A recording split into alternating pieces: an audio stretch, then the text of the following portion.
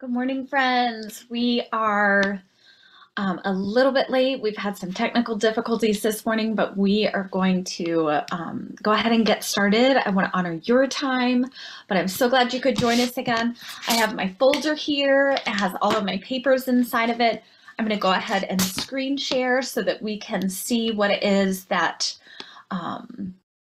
we are looking at, what things we should gather.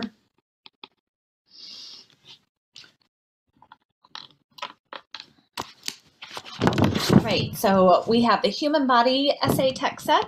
We have our rainforest outline and text set.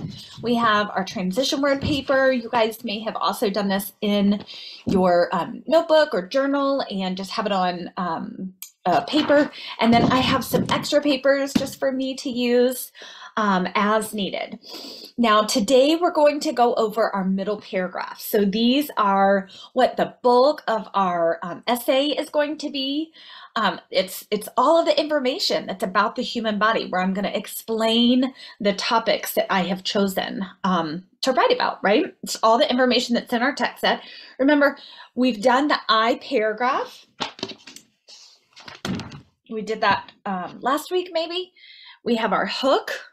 We have our topics that we're going to talk about, and then we have a closing sentence. It's just kind of a general idea about our central idea, the main topic, again, human body.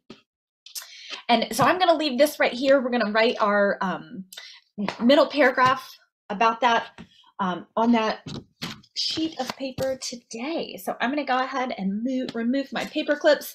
We also wrote our T sentences. Remember, we said we have a little checklist that we use. We always want to include a transition word whenever we're going through our middle paragraph. So I said this time we're just going to pick first, second, and third. You can certainly make it fancier. But as we're in the beginning stages of learning, we want to just tell the reader that we're moving through this essay. We're moving through our topics and we're transitioning from one paragraph to the next. First, the human body has 2 lungs. So when I look at my essay, if I'm going to write my whole essay, this is my I paragraph. And then when I want to come write my next paragraph, remember, we're always going to indent. Okay, so I'm going to copy that sentence. And I'm not sure if you can see this color or not, so I might have to go over it. First, the human body. First, the human body has 2 lungs. Now, that's my topic sentence, okay? For my topic sentence, or for each of my middle paragraphs, excuse me, I want to have a couple of things. So let me write them right here, and we can, again, use this as a little checklist. The same way as we had our little checklist that we could look back at when writing our T sentence, I can do the same thing. So I want to have a transition, or my T sentence, I want to have 3 sentences for A and 3 sentences for B. And because we're a couple minutes late on time this morning, I'm going to try to go real fast. So remember, your teachers are going to get this as a recording. If a small group needs to replay this, you can do that at a later time, but I'm going to go kind of fast, okay? We know that when we're talking about this, the lungs, that this paragraph is only going to be about the lungs, and the first part is going to be information about breathing in, and the second part is going to be about breathing out. So I already have my topic sentence. I'm going to come into my essay, and I'm going to look for information about, for T1A, about breathing in. I can see right here that this whole paragraph is about breathing in. And all I'm going to do is I'm going to find 3 sentences that teach about or tell how the lungs breathe in, right? Our rubrics for informative writing say that we are explaining, that we are showing, teaching, telling, that we're connecting our ideas together. So I want to make sure that it makes sense. So I read right here that air goes through a series of branches in your lung. Oh, it first starts at your trachea, your windpipe. I could also call that my throat. The air goes through a series of branches. called all these big words. It finally reaches air sacs. It gives oxygen. I want to be sure to even use some of these big words as I'm writing. So I have a second color because I'm going to show you, just like we color coded our I paragraph, I'm going to color code my T1 paragraph. So I have my text set in front of me. So I'm always looking back at my text set. So I'm looking right here in paragraph 2. So first, the human body has 2 lungs. Now I'm going to teach about those 2 lungs. These lungs, let's say, breathe in air. And I'm going to look back at my text. It goes, these lungs breathe in air. Oh, I'm going to change my word from and to which. These lungs breathe in air, which go to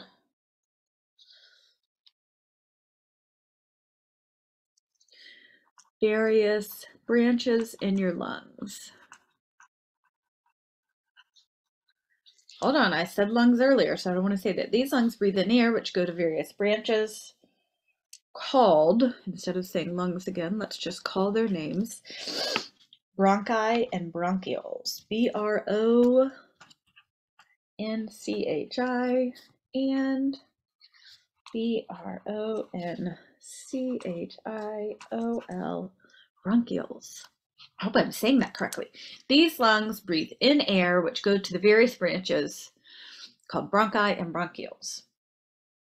Now I'm going to keep going. I've told you that we have 2 lungs. Now I'm telling you what those lungs do. They carry oxygen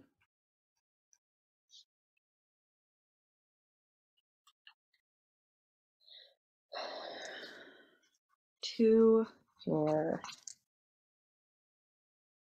heart.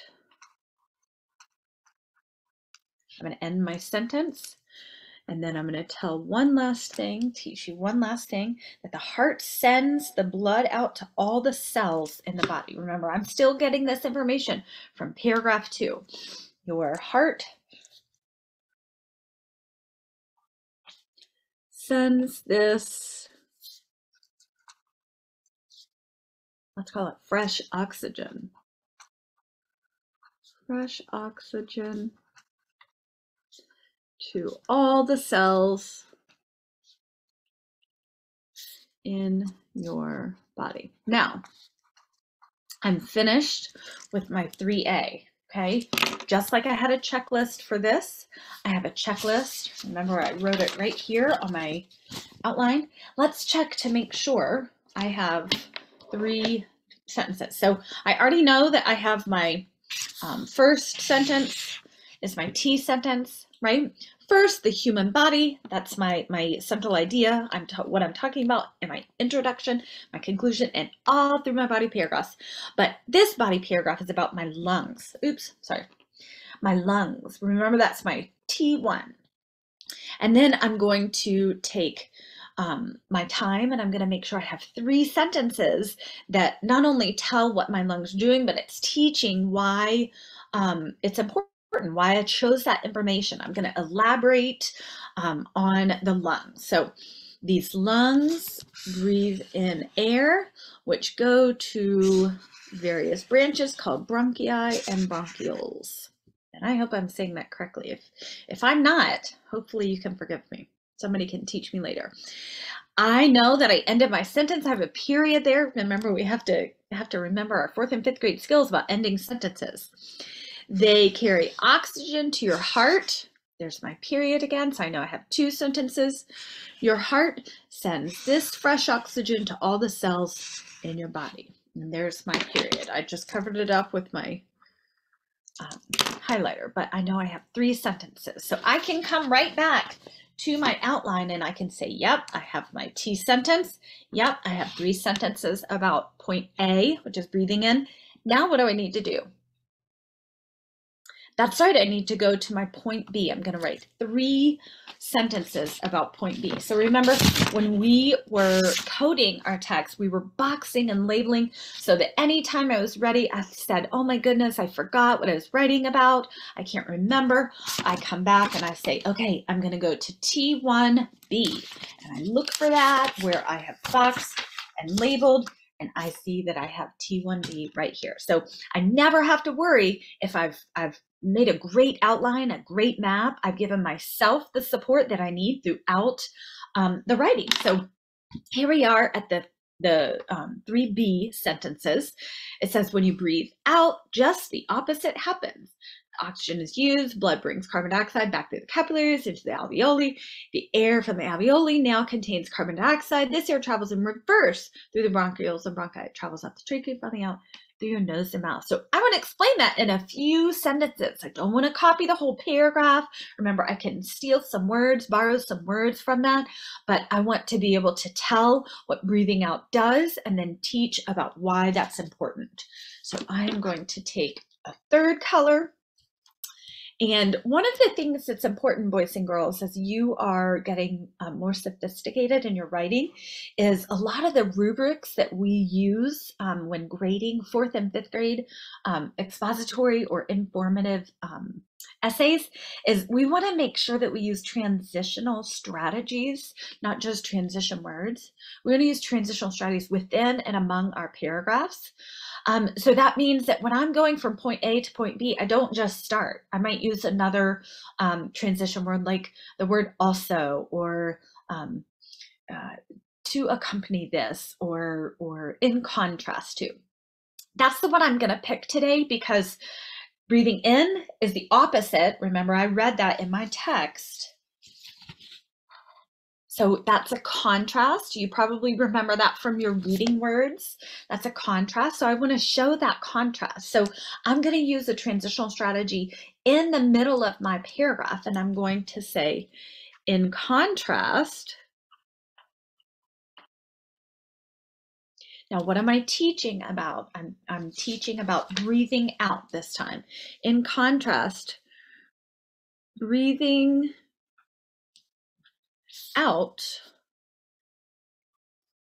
is the opposite. Let's say, is just the opposite. I might want to add a word there. I'm thinking my sentence might not be complete. And this is a good time for me to tell you that sometimes you might want to add words. And so I want you to be able to leave yourself some room to kind of put a caret and insert a word. And make sure you're still putting a period, but I want to leave myself a little bit of space because I don't know if that sentence is, I'm editing as I'm going. Remember last week I said, or the week before, like I'm always looking back, I'm always editing, rereading, making sure, goodness, did I remember to put all of my words inside of that sentence? So I'm going to just put it out a little bit in case I want to add something. In contrast, breathing out is just the opposite. After the oxygen is used,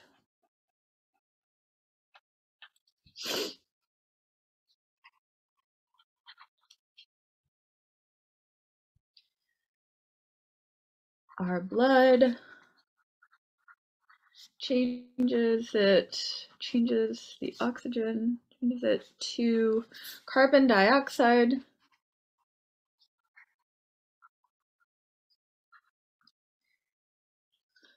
which, let's see, travels. Remember, this is all about the air going in and around our lungs, so it travels. The oxygen is used, our blood changes it to carbon dioxide, which travels back through the capillaries and bronchi. We can steal a couple of those words. Am I spelling it? 1 P, 2 L's. Capillaries and bronchi. After the oxygen is used, our blood changes it to carbon dioxide, which travels back through the capillaries and bronchi. Finally, it comes out of our mouths. Okay, so I have taken all of the information here in my paragraph 3 that I had for T1B, and I can go back and I can do the same thing if I go back to my checklist. Right, I want to see, do I have 3 sentences for point B about breathing out? So let's get our highlighter. And again, you don't have to use the same colors I'm using, but you can also underline them. Sometimes in the classroom, I would have my kids use crayons and just underline them. That's okay too. So here's one sentence. In contrast, breathing out is just the opposite. Remember, right there's my period. After the oxygen is used, our blood changes it to carbon dioxide, which travels back through the capillaries and bronchi. That's a long sentence, isn't it? That's a lot of information that I taught my reader. I have another period. Now I'm explaining the last step that says, finally, it comes out of our mouths. So I have 3 sentences, don't I? That's right. So we can come right here and put a check beside our 3rd sentence, our 3B sentences. Now I can move on to my next topic. I'm finished with that paragraph. We're going to add some things to it over the next coming weeks. But right now, we're going to go piece by piece and step by step, and we're going to move on to T2. This is all about the brain. And so remember, we said that we want to make sure we always put our T sentence. So let's look at what our T sentence is for the brain. Second, the brain performs every action in your body. I have my checklist here that I have a transition word. I've included the prompt, the central message or idea that my prompt asked me to talk about. And then my topic, my second topic, the thing that I found a lot of information about was the brain. So now I'm going to, let me move that. Remember, I always have to indent on a paragraph. Let's say second, the brain performs every action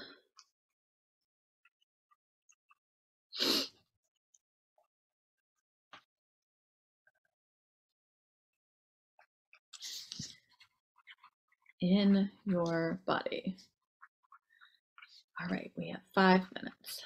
Let's see how much I can do. So that's my T sentence. If I come back and I have a little checklist right here, like I made a mistake, so I had to loop that in together.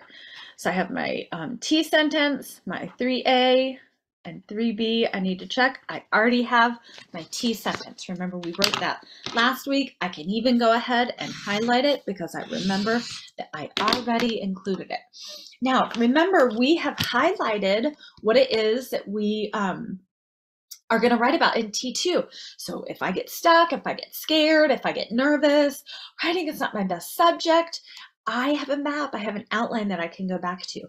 I'm going to talk about the brain and how the cerebrum and cerebellum work and how the brainstem works. So I have boxed and labeled, and I can come into the human brain text set, and I know that this is about T2A, and I know that this is about T2B.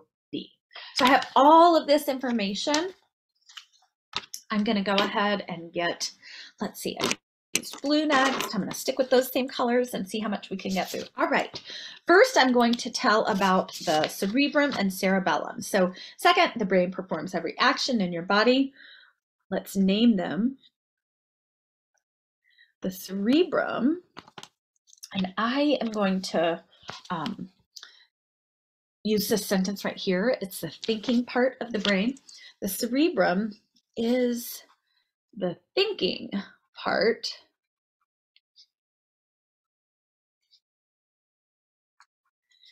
and is, it says right here,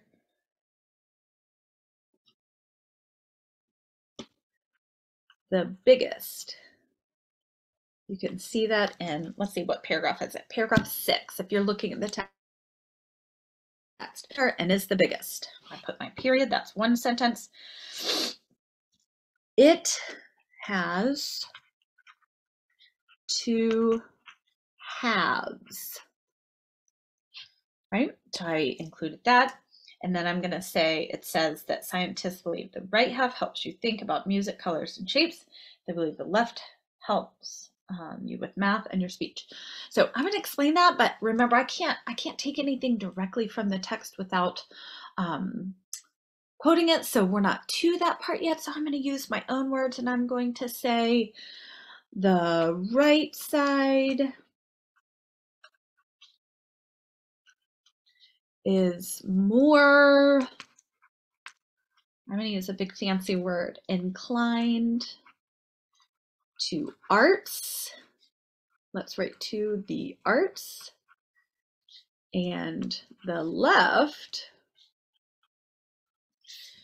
to, let's say, math and science.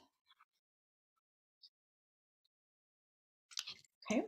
So I can tell more things about that as I go back through and I start editing, and as we learn together about a few more things that we can go into.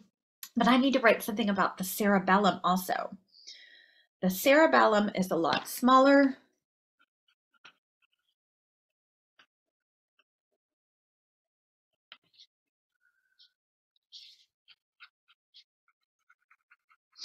And let's tell what its function is. And it helps keep your balance. Look at that. I looked, and very quickly it says it helps you stand up, keep your balance, help your muscles work together. You wouldn't even be able to ride a bike. That's crazy. The cerebellum is a lot smaller and keeps you balanced. All right, let's BALANCED. All right, let's check to make sure we have 3 sentences. All right, so I have, I need to look for 3 sentences about the cerebrum and cerebellum. So let's get my highlighter. We did this in blue. The cerebrum is the thinking part and is the biggest. There's my period. Then it says it has 2 halves. The right side is more inclined to the arts and the left to math and science. Now look, that's 3 sentences right there, but I had so much information that I actually was able to add a 4th sentence. That's okay. The more information that you have, the better. So I am going to also highlight that one in blue. Now, boys and girls, in order to honor your time, we're almost out of time. I'm going to go ahead and give you the directions for what I want you to do with your teacher during your class time today. I can go in here and I can check off that, yes, I have 3 sentences about my point A. I want you to finish 3 sentences about point B, which is the brainstem, and I want you to do T3. Okay, that means that you need your text set, you need your outline so you can keep on track, and you need your paper. Okay, you also want to make sure that you highlight. So my next color would be pink because I need another piece of paper. So I would write 3 more sentences about point B and then go to my T3. Remember, I'm going to indent. I'm going to start with my T sentence because that starts every middle paragraph as my T sentence. And then I'm going to write 3 sentences about why it's important to protect my lungs and 3 sentences about why it's important to protect my brain. Okay, thank you so much for joining us, and I look forward to seeing you again next week. You guys have a great week.